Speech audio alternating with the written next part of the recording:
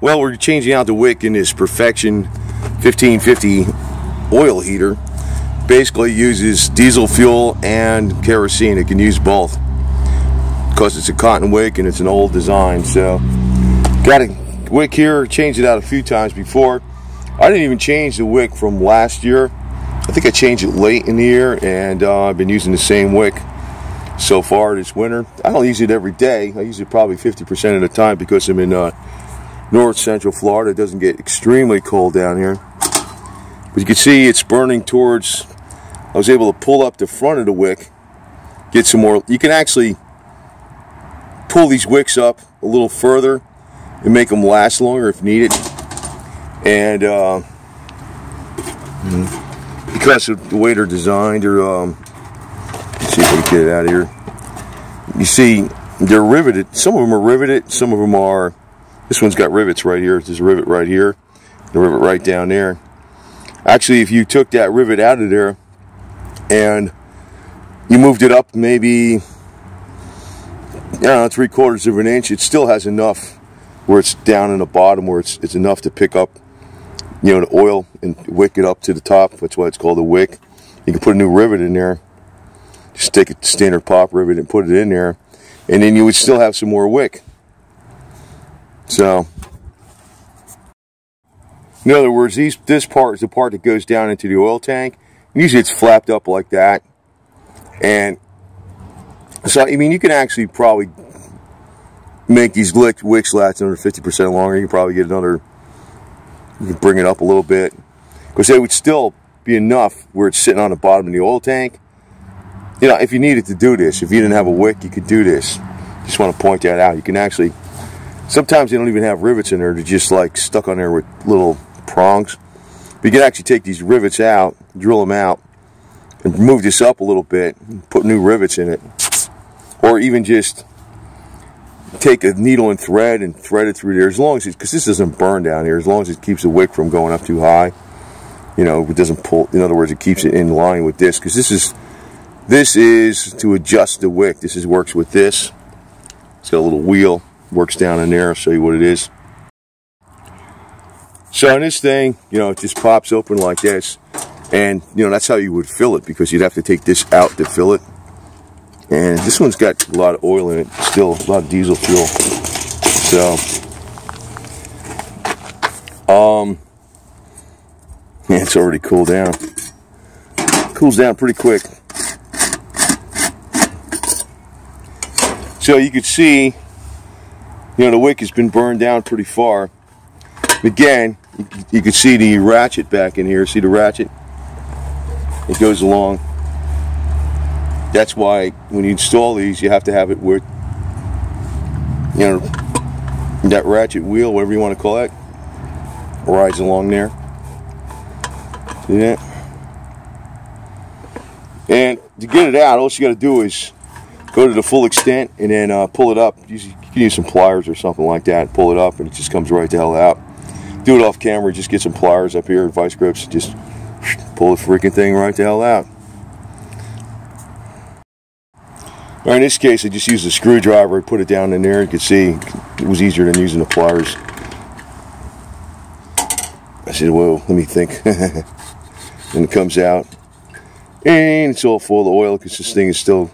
But you can see it, this goes way down in there. So if you took out that rivet and that rivet, and you pulled it up, you know, 3/4 of an inch, it's still got enough to get way down to the bottom. And you can, you know, make the wick last 50% longer. So now the thing is, to put them in, you just got to make sure this is all spread out, and that this, you can use either side. This goes with that ratchet wheel down there. Now to get these started, I found it best not to push down on the top, but to take the bottom and pull, you know, with one hand on this side, one hand on that side, with your thumb like this, because it pushes the material so it doesn't get caught on the top of the, I don't know, the cylinder, whatever you want to call that. In other words, try to push it down, it'll keep the material will gather up and it'll get caught. Pull it with the material, two hands, one hand on this side like that, one hand on that side, and you can work it down. It goes on real easy. Then these, as you push these down, you got to take these, stick them in here. Okay, and you got to watch, you know, it doesn't get, you know, mess up your float. Or in other words, this is your float for your fuel. You don't want it over that.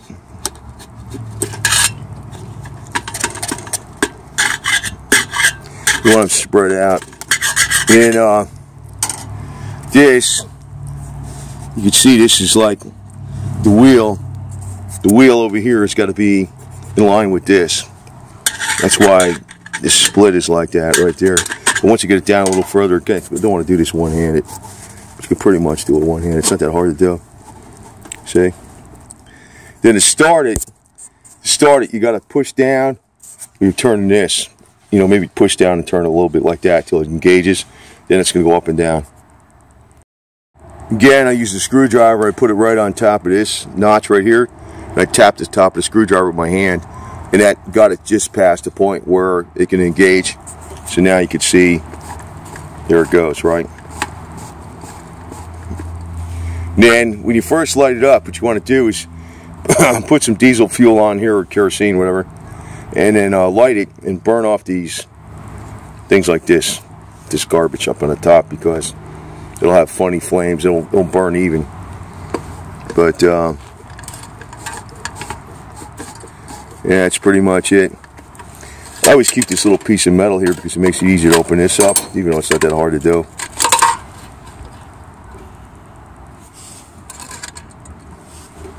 It's got quite a bit of fuel in it. I'm going to put some more in there. But that's basically it. And this thing has actually saved me a lot of money on heat. I'm going to get a couple more wicks. I got those 2 wicks probably a couple years ago. Maybe last year. And I changed one of them last year. And then was using the one from last year for half this winter already. So this thing has really been great. It's a really damn good heater. Doesn't have anti-tip over protection. But, you know, it's not a heater that would be easily tipped over anyway. I mean, I don't know what you would do to knock it over. I mean, you'd have to really slam it. It wouldn't do it by accident, that's for sure. Well, she's all lit up. It's working fine. I gotta order a couple more wicks. But 2 more wicks. I think a wick actually lasts about a full season. Just about. But then, if you're in a more wintry environment, unlike North Central Florida, you might go through 2 or 3 wicks, but still, it's pretty cheap. It's pretty cheap. And it's portable heat, not dependent upon electricity. It's another advantage. You could be outside, in a shed or a garage. Take this thing with you if you're working on your car, doing something, or maybe you're trying to start your snowblower up or something, and you want to get some more heat in that garage before you go start it up. I don't know, something like that. So, it's handy because it's very portable. And since it's the old style, you know, I can use diesel fuel in it, which is very handy because a lot of people have trucks that use diesel fuel, so you don't have to keep 2 types of diesel fuel around. And if you siphon a little bit, if you say you got a truck that's got a 40 or 50 gallon tank and you fill it up, well, you can't go nowhere. Well, you got yourself like a 30-day supply of fuel to heat up with this, because I don't know, this thing will run a long time on one of these tanks, and it's not a gallon in here. It's I don't know what it is, but if I don't put it up too high, it'll run. Geez, I don't know. It'll run about. If I have it up high, it runs about 10 hours. If I have it down low, I've had it run 15, 16 hours, and it still had pretty good amount of, not a real lot, but it wasn't anywhere near the danger zone where it would burn up the wick or anything. So, you know, you can fill them up twice a day and run it all day. And I think, what is that, maybe, I don't know what holes in that, it's in that pot, but it's less than a gallon. It's way less than I think maybe 1 gallon would last you all day. So if you got a truck that's got 40, 50 gallon tank in it, if you took 30 gallons out of that, you siphoned it out with this thing, you can run this all month. Pretty good survival tool for wintertime in case your electricity goes out due to a blizzard and a tree falls on a freaking pole or something like that. I think these are way better than those newer ones with the electronic stuff and all the fancy the less, I know it doesn't have tip over protection, but it's another thing that can go wrong. This thing is very simple. I don't know how old this is. I got it used, and I know the patent is from 1913. It might be close to 100 years old. I don't know when they stopped making these, in the 1930s. I don't know when they stopped making them, but the thing is, it's simple. There's really not much to go wrong with it. And again, you could take that wick and, you know, if that wick was totally shot where there's nothing left on it, you could take out the rivets and pull it up a little bit. And you could actually do that a bunch of times, as long as, you know, if the end part of the wick that goes into the fuel, like this part, if it starts getting really too short, just don't run it down that low. Run it down to a quarter tank. That's all.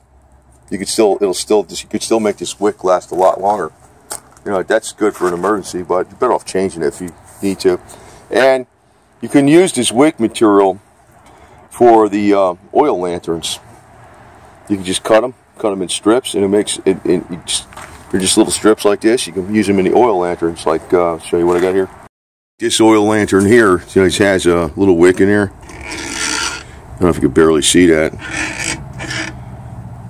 Maybe not, because of the glare, but there's a wick in there, and it's it's not as thick, but you can make a bunch of those wicks. Not that these wear out quick, but you can make them from the other wick, which is good to have too. It's good little tip. This is good old technology too.